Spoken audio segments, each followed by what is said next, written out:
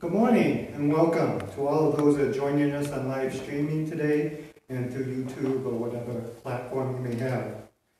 Today we are just grateful for the opportunity that we can be here together. I just want to continue in our joy and our announcement last week that Jesus Christ has risen. And each Sunday we take this reminder that something that's happened 2,000 years ago because of his resurrection, we are here worshiping today. Thank you for that. I do have some announcements for you. I just want to take this moment and thank all the people. You know, South Lake Sandy Baptist is really an international church now. We have people viewing from our sister church in Ukraine, all the way parts of Europe, and even way those nice people in Delbo.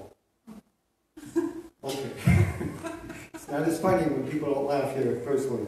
But I do have some announcements for you. I just want to remind you at 7 o'clock each night, we invite you to just take a minute to pause and pray with your fellow congregation. Even though we're physically apart, we can still be united in prayer, praying for one another, praying for our families, our communities, and all the people that need to make decisions about how we live throughout this community. We do have lots of information on our website, again, southlakesandybaptist.org. Be sure to check it out. We keep it up to date as much as we can. We also keep Facebook up to date, and we make several posts there. So make sure you subscribe or check those sites out. Again, we might sound like a broken record, but it's very important to our congregation. If you can't leave your house for whatever reason there is, and you need groceries or medicine or something, please contact either Pastor Bob or one of the deacons. We are here to help you in any way we can. So please keep that in mind. And if you're new to us, again, I want to thank you and welcome. Thank you for taking this time for watching us. May God bless you in this experience. Let's take a moment of prayer. Thank you.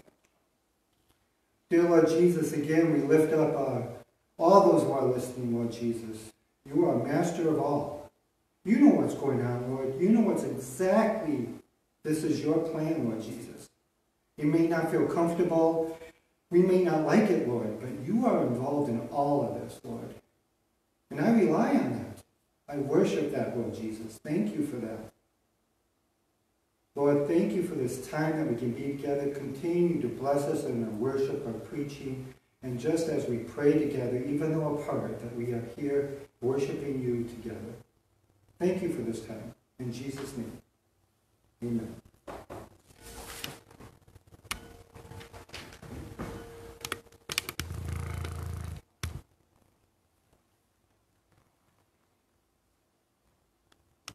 Listen as I bring a call to worship this morning.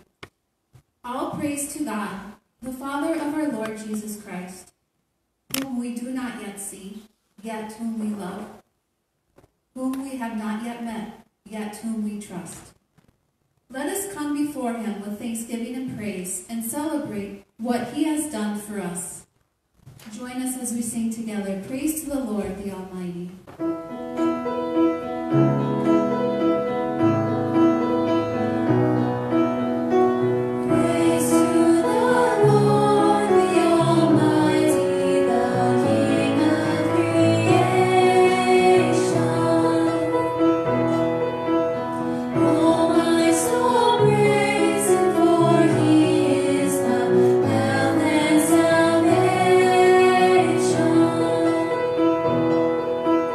Oh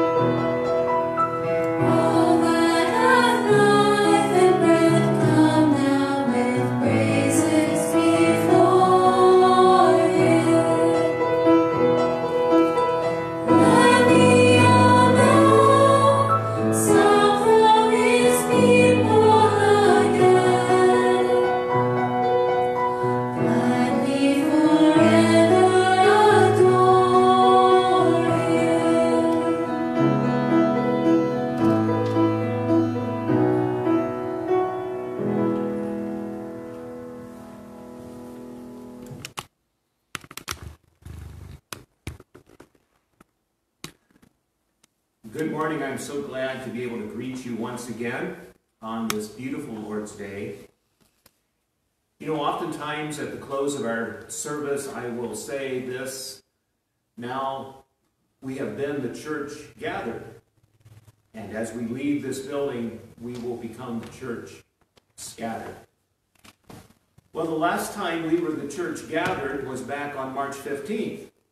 And since then, we have been the church scattered into our homes. But you know, we remain the church wherever we are. We are the church. We are the body of Christ. And we are one in the Lord Jesus. And so I want you to know that we are praying for you. I'm praying for you. Tina's praying for you. We try to stay in touch with you. And one of the things I'm trying to do in order to encourage you through this time, because I know it's discouraging. I know we have days where anxiety might raise its head, and we are all filled with uncertainties. So one of the things I started doing right after Easter is I'm posting a daily note, and I'm calling it Hope Notes. And each day I'm focusing briefly on a passage of Scripture and drawing our attention to the hope that we have in Christ and what that hope brings to us. And those are posted to Facebook, to our Facebook page, and they appear every morning around 8 o'clock, although there isn't one today, but they appear every morning around 8 o'clock. If you don't have access to Facebook, if we can email one to you, contact me and give me your email address. We want to make sure that you're getting those hope notes, if at all possible. Now, as we normally do in our time of worship here, we take some time for confession. We take some time to come before the Lord and to acknowledge that we're needy and to bring our needs to Him. You know, I think we have some unique temptations, some unique problems as we are in this time of isolation, being in our homes.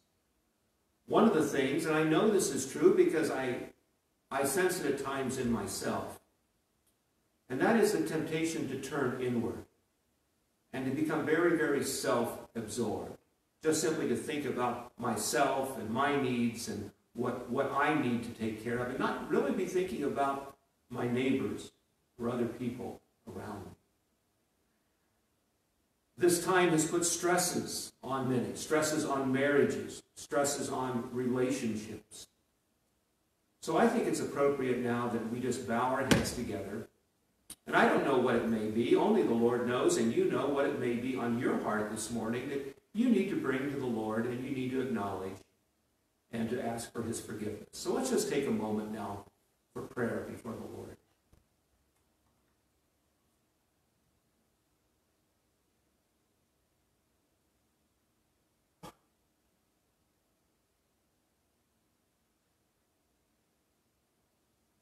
Father, you search us and you know us. There is nothing hidden about us. And when we become aware of our sins, we have no need to run and hide. We have no need to rationalize, excuse, or cover up. We're told to come to you, to come before the throne of grace, to confess our sins, and to receive the knowledge of your forgiveness and the joy that comes with it. And so we come now in honesty before you. In Jesus' name, amen. And then, as we always do, we remind ourselves of the good news that we have. And this time I'm taking the good news from back in Psalm 103. Listen to these words. The Lord is compassionate and gracious, slow to anger, abounding in love. He will not always accuse, nor will he harbor his anger forever. He does not treat us as our sins deserve, or repay us according to our iniquities. For as high as the heavens are above the earth, so great is his love for those who fear him. As far as the east is from the west, so far as he removed his transgressions from us. Praise God.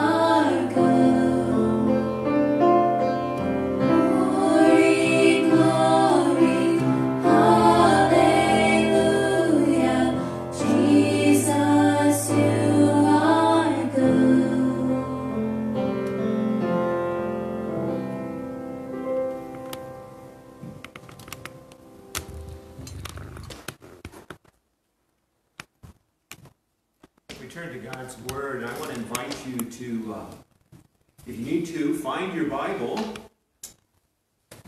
Is it there on the coffee table or on the end table?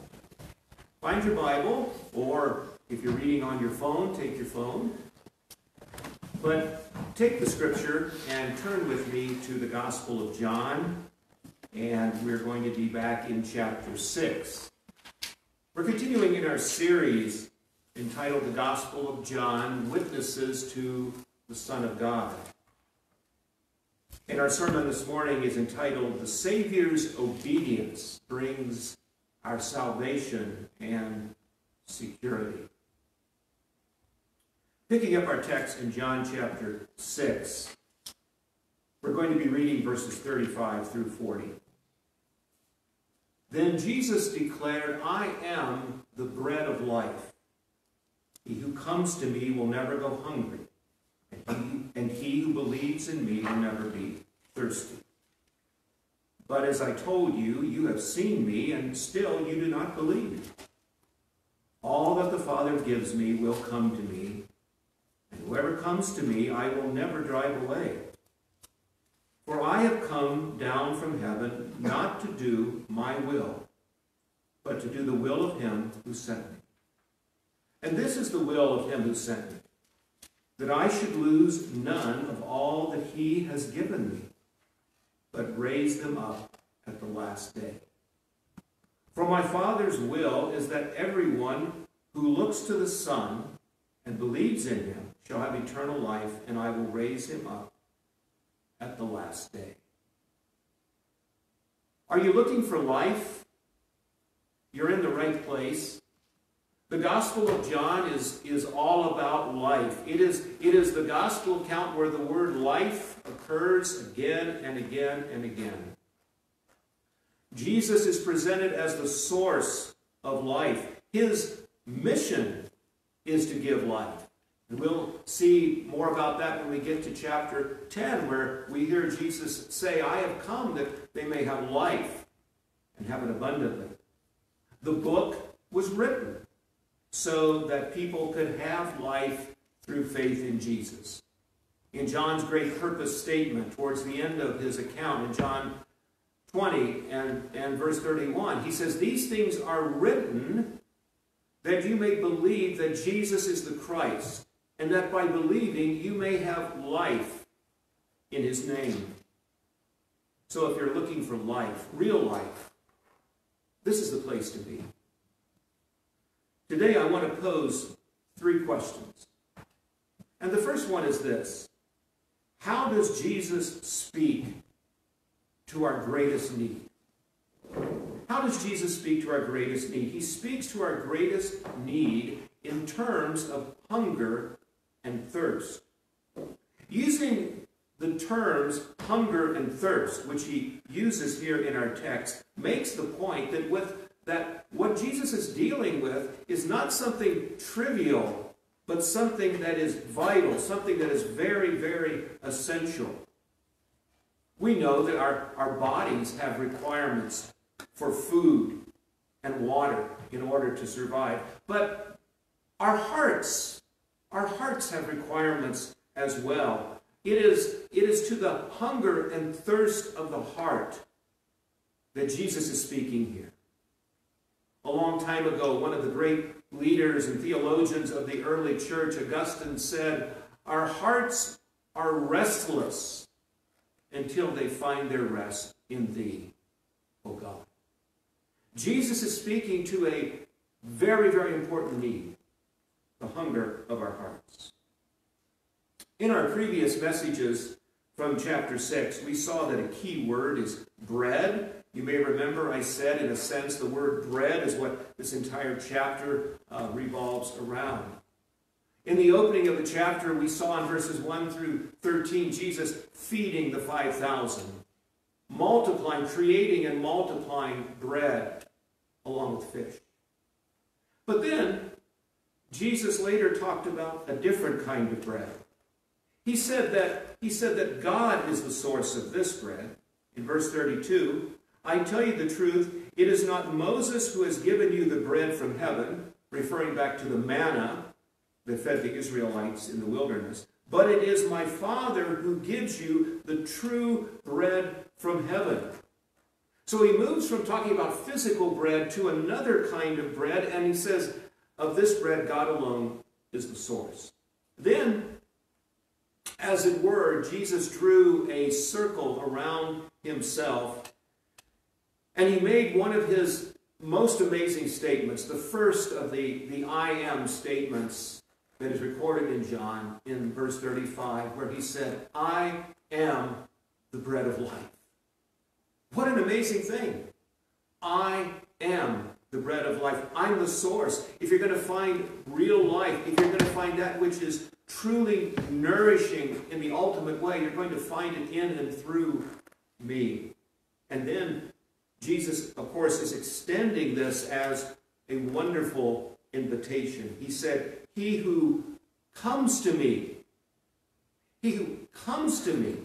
will never hunger. There is an invitation in that. There is an invitation. The invitation is come and eat. That is the gospel invitation. The announcement of the good news of Jesus Christ is an invitation in itself. Come to him. Believe in him. Receive eternal life in him. Receive the bread of life. And there is a problem, of course. We see in this passage there are some people that have a bread problem. Well, some people today have a bread problem just in the sense of they want to stay away from it. They're counting their calories. They're avoiding a lot of carbs. They may have a bread problem in that sense, but Jesus is talking about a far more significant bread problem. He said some of his hearers actually had. Verse 36, he said, "But as I told you," speaking to this group of people, mixed group of believers and non-believers, he said, "But as I told you, you have seen me, and still you do not believe."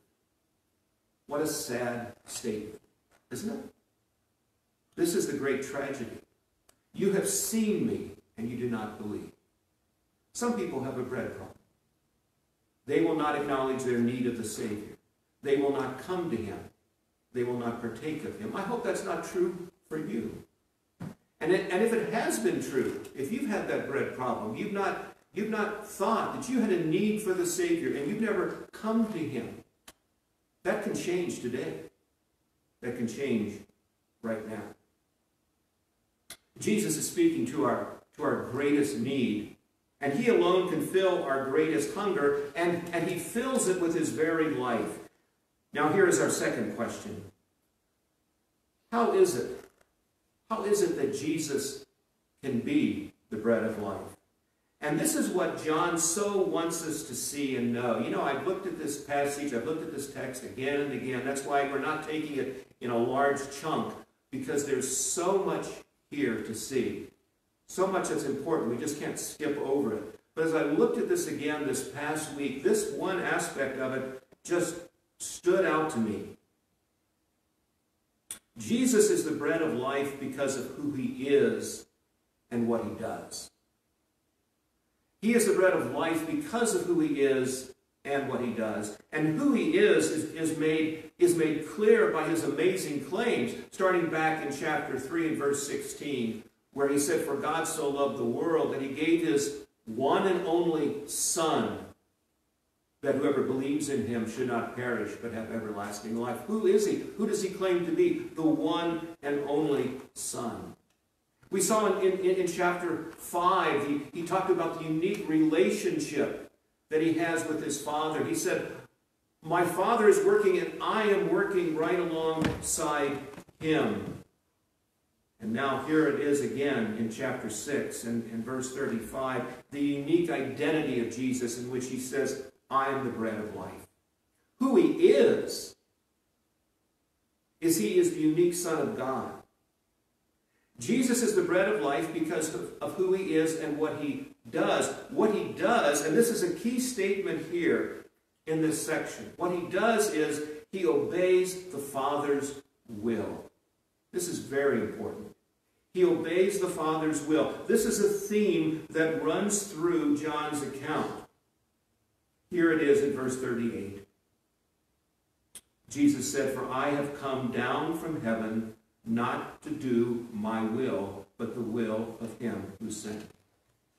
Now, if you want to turn with me in the Gospel of John, I want us to see how this thread runs through this entire chapter. So if we go back to chapter 4, and there, after Jesus has had that amazing encounter with the woman of Samaria at the well, and then His disciples have come back, and He's talking with the disciples there in Samaria, and Jesus makes this statement. Chapter 4 and verse 34, "My food," Jesus said, "is to do the will of Him who sent me and to finish His work."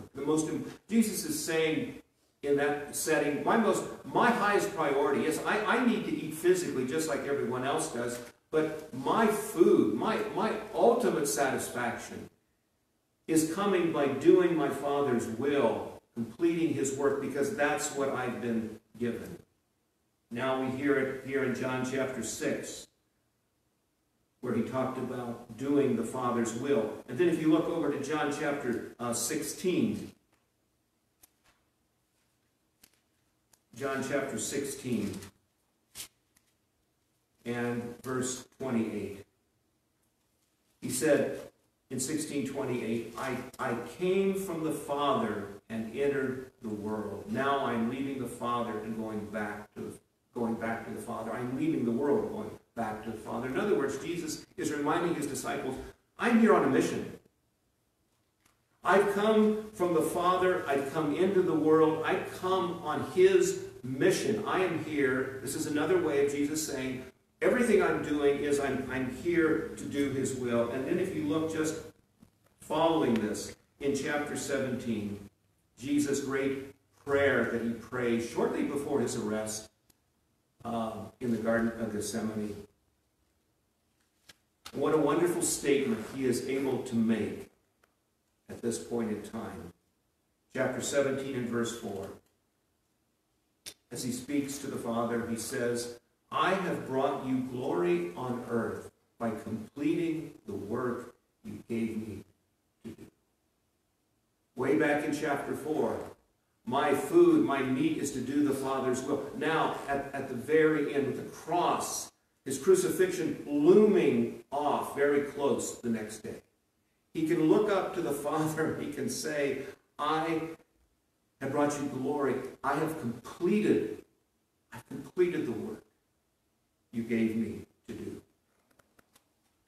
Well, then you take it to its ultimate conclusion. You go over to chapter 19.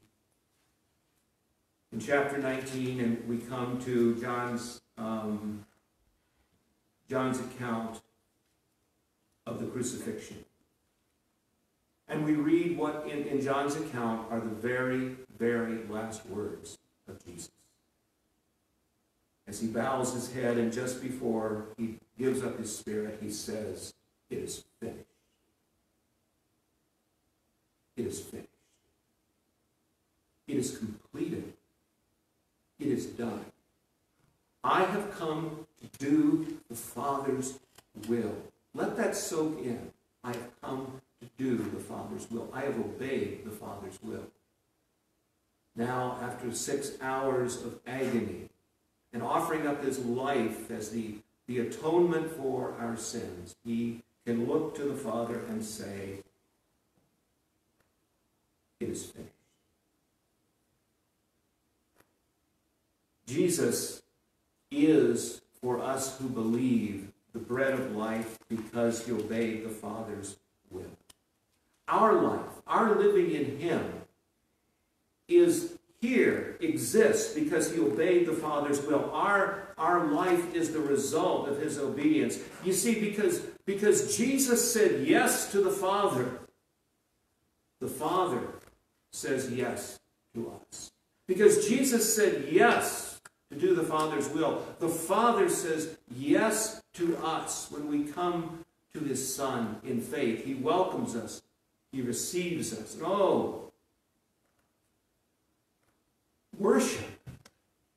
worship and praise Jesus Christ for the fullness of his obedience. Give thanks for the fullness of his obedience. As the Apostle Paul reminds us in Philippians chapter 2, he became obedient unto death, even the death of the cross. So how is it that Jesus can be the bread of life? And the focal point, the spotlight is thrown on this reality. He can be that bread of life because he obeyed the Father's will. Now, as those who have received the bread of life and come to follow Jesus Christ, is that the driving force that we have? Is that the thing that is our greatest motivation? We want to obey the Father's will. Now, here's our third question. How is it possible for us to come and eat? How is it possible for us to come and eat? Or how do I access this bread of life, this essential nourishment that I need to live, this very life of God? How do I come and eat? Well, Jesus makes it plain. Verse 29, John chapter 6, verse 29, Jesus answered, "The work of God is this, to believe in the one he sent." In verse 40, Jesus says, "For my Father's will is that everyone who looks to the Son and believes in him has eternal life." And if you go down to verse 47, "I tell you the truth, he who believes has everlasting life." How do I access this? How do I access this bread? How do I access this nourishment? Well, John's account makes it very, very plain in this repeated emphasis that John records that comes from the Lord Jesus Christ. We eat this bread. We take the bread of life by believing in and trusting and relying upon Jesus. We take this nourishment, the very life of Jesus, as we continually trust in him. John's emphasis is on belief, which means a trust in or a reliance upon. We access the bread of life, and we continue to access the bread of life Because faith is not a one-time, once-upon-a-time prayer that I pray. Faith is the ongoing lifeblood of the believer. We eat by faith in, trust in, reliance upon the Lord Jesus. And in this life that I receive by faith, this bread that nourishes me, this relationship that I now enter by faith, I want you to know, and this is very important, I want you to know there is a security. There is a security to this. Jesus shows us this in verse 37.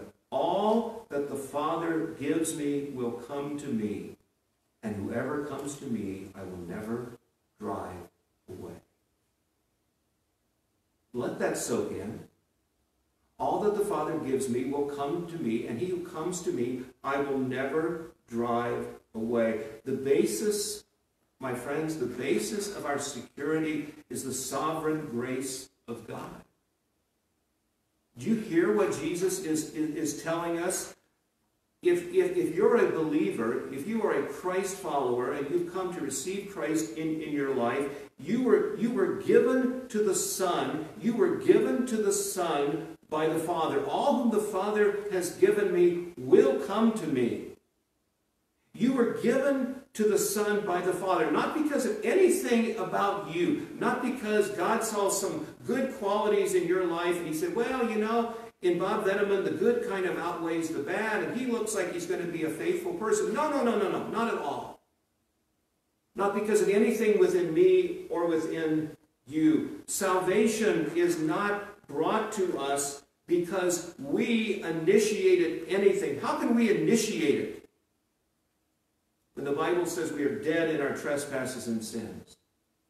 Salvation is not brought to us because of anything we have initiated, but because God in grace chose us. God in grace chose us. God in grace chose us and said that he is giving us as a gift to his Son. The initiative is God's.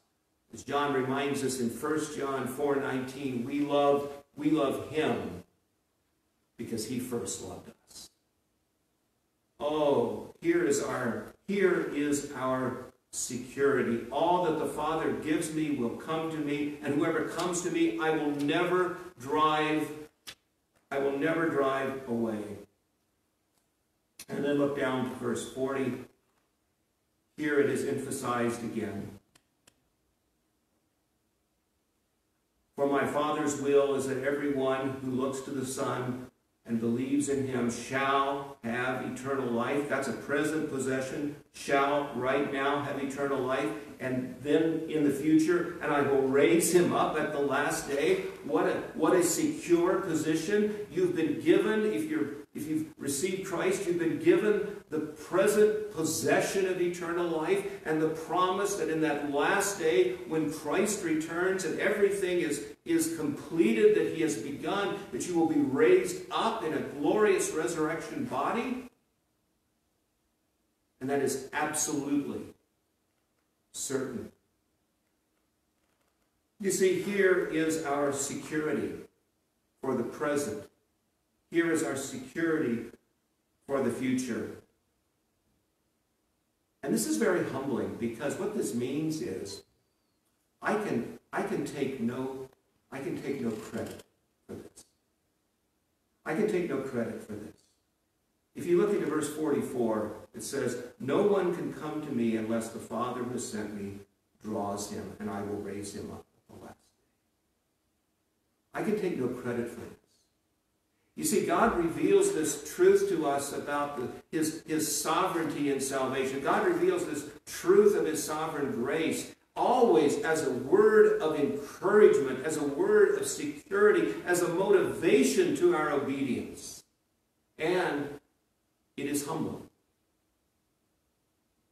It is humbling. Because I can take absolutely no credit. Jesus Christ is the bread of life. Are you hungry?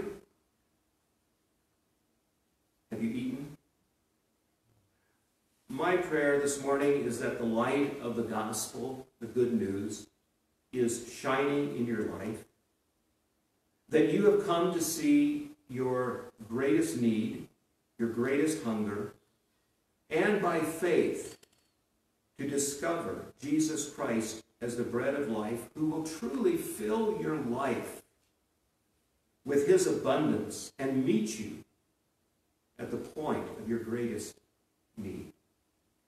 He is today the bread of life, the giver of life, because he obeyed the Father's will. My salvation is not the product of my obedience. My salvation is the product of the obedience of the Son of God. And oh, the joy, oh, the joy, oh, the security that brings. In an uncertain world, in an uncertain time, what can I be certain of? I can be certain of who I am in Christ. I can be certain that I have access, continual access to the bread of life. I can be certain that my life, as Paul would say to the Colossians, is hidden with God in Christ. It cannot be touched. It cannot be taken away. And oh, my friends, what a message we have to share. What a message we have to share with an unbelieving world.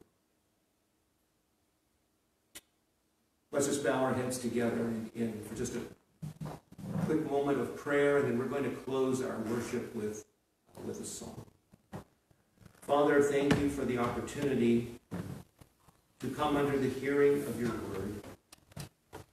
Lord, grant to us understanding, open blind eyes, give understanding, draw men and women, young people, boys and girls to yourself.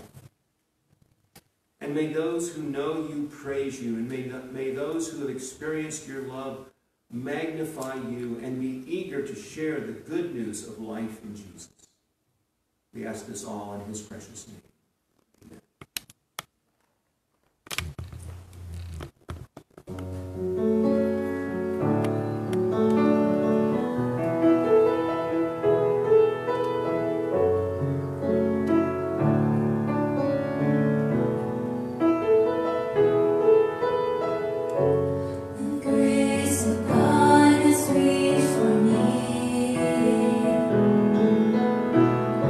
And pull me from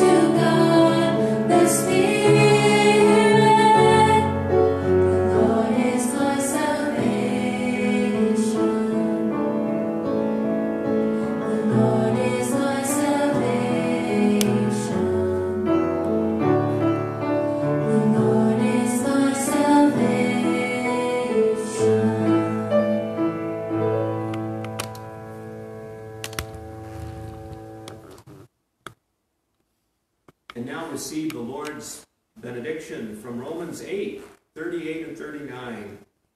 For I am convinced that neither death nor life, neither angels nor demons, neither the present nor the future, nor any powers, neither height nor depth, nor anything else in all creation shall be able to separate us from the love of God that is in Christ Jesus, our God. May God bless you.